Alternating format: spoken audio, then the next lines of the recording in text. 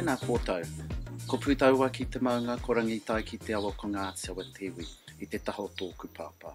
I te taho tōku māma, ko pūtaua ki te maunga, ko tarawera te awa, ko Ngāti Tūwhare toa Tiwi, o tira mātātua waka, mātātua tangata. I am a 38-year-old tāne Māori.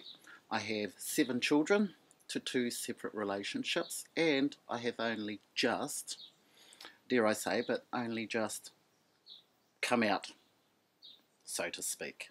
So yes, the oldest of my children is 18, and he has a child, so that makes me a koro, a very nice young koro, I might add, and my youngest child would be 18 months. Gender identity. Well, first off, I don't like labels, so to speak. I think of myself as a very humble and very proud Māori man. Yes, I am takataapui, but first and foremost, I'm a Māori.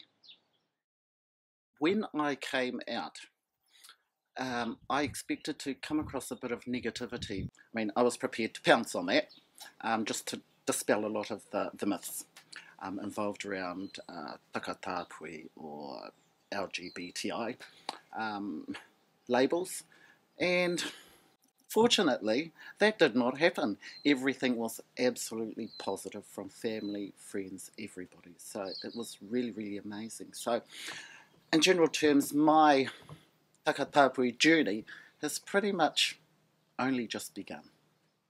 My earliest memories of takataapui would have been seeing some of my uncles.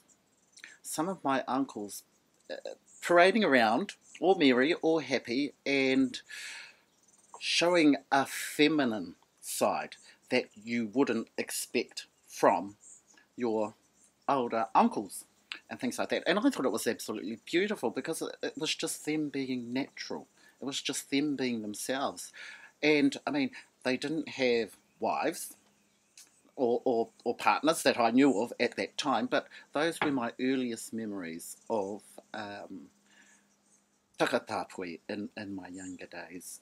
But I could relate very well to how they were and how they were showing themselves. I can relate really, really well. Because, yes, of course, I used to parade around in my nanny's with her lipstick and, you know, shoes and frocks that she used to wear. Of course, she never knew about that because I just did it behind closed doors. Pantyhose, if you like. You know, it was really, well, to me it was fun. I thought it was fun. With regards to the health services currently available to rangatahi in the Mātua region, in all honesty, any support would be great because at this stage there is no support. So any support through whatever methods, however, it would be it's greatly needed. There's a need out there for it, and that is voiced through the rangatahi that I talk to. So any support would be absolutely brilliant. So from my experiences and going to the GP services, my doctors, of course, I haven't been asked what my sexuality is. Now, if a doctor was to ask me what my sexuality is, then based on that, they would be able to offer wraparound support for myself as well as other takataapui. Because if they don't know, how are they going to help? So by asking me my sexuality, then they will know, okay, this is the support that we could give to this person. Now, I attended the hui takataapui in Hastings. It was my very first one in Hastings in November last year. And this old Māori boy, this old Ngāti Awa Māori boy, thought 3 days prior, right, we are going to try and lay a tono down to be able to host the next Hui Takataapui 2020 in Whakatane, under the mantle of the Mātātua Waka.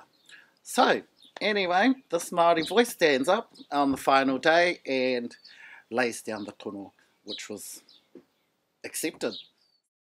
We also got support from He Mana Eruera, who is the chairman for Te Pahipoto Marae Committee, and he's also the son of our last Paramount Chief, Edwina Manuira. So we had a lot of support behind us to be able to host the Hui Takataapui in Whakatane 2020, which we are more than excited about. So watch this space, follow our Facebook page, Hui Takataapui ki Whakatane 2020.